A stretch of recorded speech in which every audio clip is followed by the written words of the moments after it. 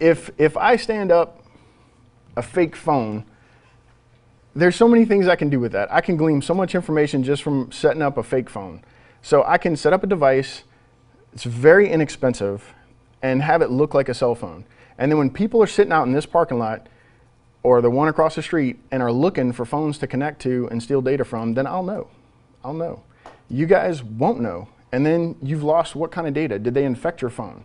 Now you go into your office. Now you connect to your office network. I get copies of all that stuff. It'll send it to me and you won't know. It'll do it over the CDMA wire, not the wireless.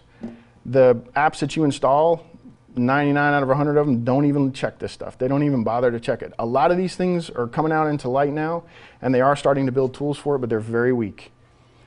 So you've got to start looking at some of these alternative things. So another thing is a canary trap. You infect a document, put it on your network, let someone steal it. You don't ever use it. It's not one you use.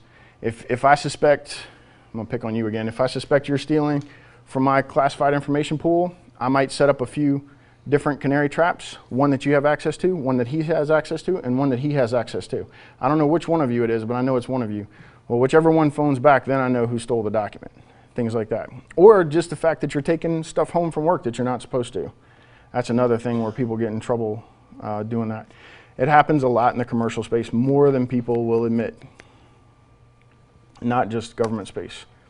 So a client honeypot is on the LAN side. They sit on your LAN. Very, very active machines. A honey monkey, this is an old tool that was used to actively search. So you can have an active honeypot as well. A lot of this stuff is theory. We're going to get to the implementation parts in a minute.